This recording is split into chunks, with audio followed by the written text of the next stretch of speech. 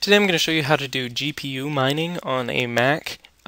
This will also work on a PC, and that's why I'm using a PC. I don't really have access to a Mac to record with, so everything I do here, it's pretty much identical for a Mac. So the GPU mining is a lot faster than CPU mining is going to be, especially on some of the nicer Macs.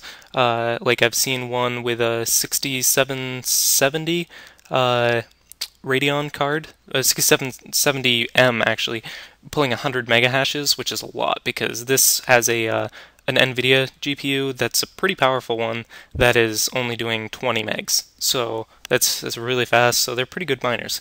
All you're going to need to do is first of all download this program.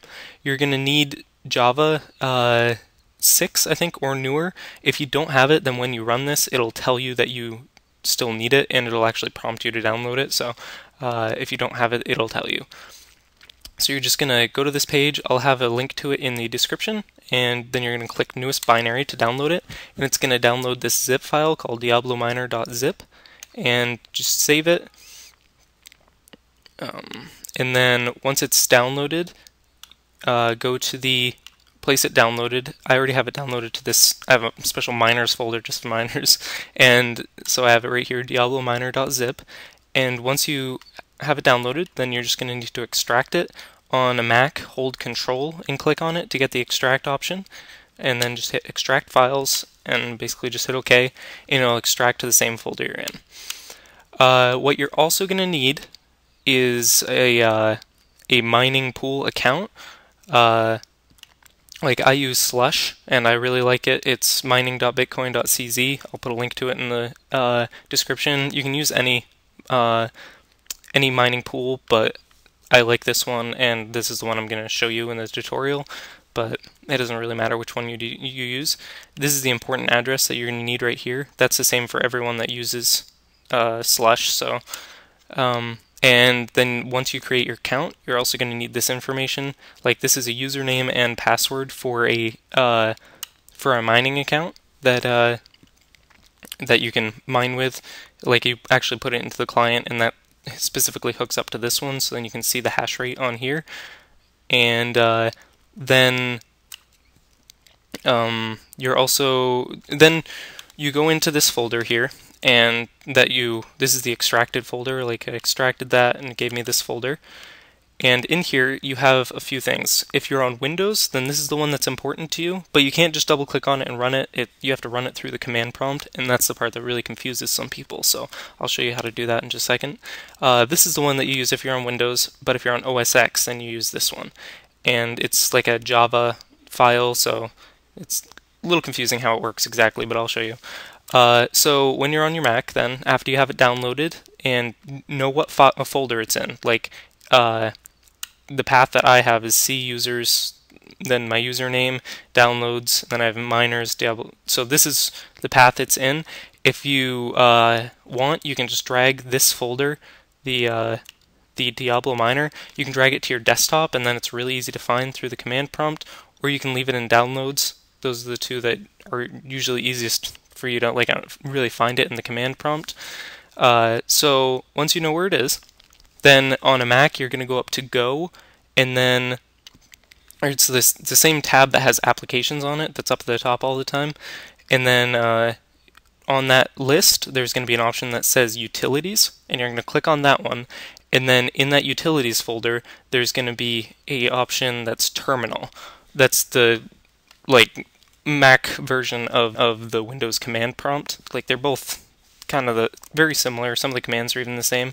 So when I do CMD here and I get this box, your box is going to look kind of like this. It's going to be the same idea where like it's going to have the path. So I'm on C and then users, and then this is my incredibly long and annoying username, and then so like basically this is a folder that's inside of this folder, which is inside of this folder. So we need to get to the folder that has the Diablo miner in it. And I have it in my downloads folder, so I type in CD downloads, and you're going to have it in this, if you just open up the terminal, then it should be in this exact same place, and you should be able to do just CD downloads, and that'll take you to your downloads folder, unless you put it on your desktop, and then you would do CD desktop. But if you still have it in your downloads folder, and you do cd downloads, and then I have it in my miners folder that's in my downloads. You're just probably gonna have it just in your, like in your downloads you would have extracted it as Diablo Miner.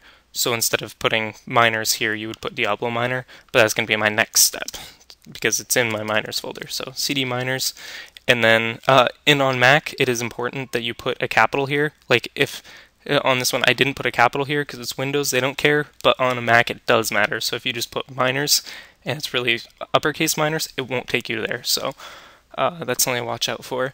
Now at this point, you're probably going to have the exact same commands as me, and there's something that'll show you all the folders that are contained in your current folder. On Windows, it's dir, but on a Mac, it would be ls, like ls, just like that. You can see it's not recognized on Windows. That's one of the very few differences between the terminals. So if you type in ls, it's going to give you a list just like this one. And I want to go into the Diablo Miner folder because that's where the actual Diablo Miner is. So I type cd Diablo Miner, and then I can do ls, or in my case dir again, to see what's in there. And I want to go into this Diablo Miner folder. I don't know why they double package it like that, but so then cd Diablo Miner, and make sure you're putting the capitals in correctly, otherwise it won't go to the folder. So it'll say that it can't find it. So then here is the folder that actually has all the stuff. So I'm going to be doing Diablo Miner -windows.exe because I'm running on Windows. The only difference for you is if you're on Mac is instead you're going to type in DiabloMiner-OSX.sh, but you're going to pass it the same commands I'm going to. So then you have to make sure that you have your stuff from your mining pool, and I'm going to use this information right here. This is the port, and this is the URL I'm connecting to. And if you go to that folder that has Diablo Miner in it, it actually has a readme in there that tells you the commands. It's a little confusing if you don't know what you're doing, so I'm going to show you exactly what you need. But the important commands are these ones: -u, -p, -o, and -r, because those are your username from your pool. That's this information right here. And -o is your host, which is api.bitcoin.cz, and then -r is the port, which is this 8332. So then you're going to we have to put in each of these into the command prompt. So on your terminal, you're going to type in, if you're on a Mac, you're going to type in DiabloMiner-OSX.sh, and you need to put in the capitals and everything. Since I'm on Windows, I'm going to do DiabloMiner-Windows.exe, and then you put in the dash and the command. So -u is for the username. So Pascal 4 1s and a 0 dot guest. I set this one up for doing these videos. So dash guest, and then you can put in -p to put in the password. And so this one's .guest, and then guest is also the password. Oh, sorry. So then put in the password is PASCAL. Or sorry, not password's guest. And then you would put in the -o and the host. So -o, and then api.bitcoin.cz is the host, and then you have to put in -r for the port, and that's 8332. So that might be, these commands, these last two might be different on a different mining pool, so that's why I would suggest using slush, because then you know exactly how to set it up, because this stuff is going to be exactly the same, it's just your username and password would be different. So then on Windows, at this point, you can just hit enter, and it'll take care of everything. On Mac, it can sometimes freak out if you just leave it as this, so you're also going to need to put a -w and then put 64. That's just a Mac thing on how it handles some stuff, so you can try it without it, but but it might fail, and if it does, then you can put in the -w64 and then it should fix it. So then at this point, you can just hit enter, and it'll start running through the command. So because I have an NVIDIA GPU, it's going to use CUDA. If you have an ATI GPU, then it's going to use OpenCL, which ATI ones are usually much better for mining than NVIDIA ones are, but CUDA is not bad. So you can see I'm getting 16.7 hashes right now, mega hashes, sorry, but I've seen it up to like 21. I think my max I've ever gotten was like 25, and that just kind of depends on how hot it's running at that time and if it's doing anything else GPU intensive. Since I'm recording the screen right now, that's taking up a little bit, but now you can see it's even jumped up to 20. So, and anytime you want to exit, then you just hit Control C, and it'll stop the miner. And so if you just wanted to change one little thing about it, then you can hit the up arrow, and it'll bring your last command, and then you can, like, if I wanted to get rid of that -w part, then I could hit enter again, and it'll just run it again. So if you have any questions, just leave a comment. If there's anything left out that you're confused about, just leave a comment as well.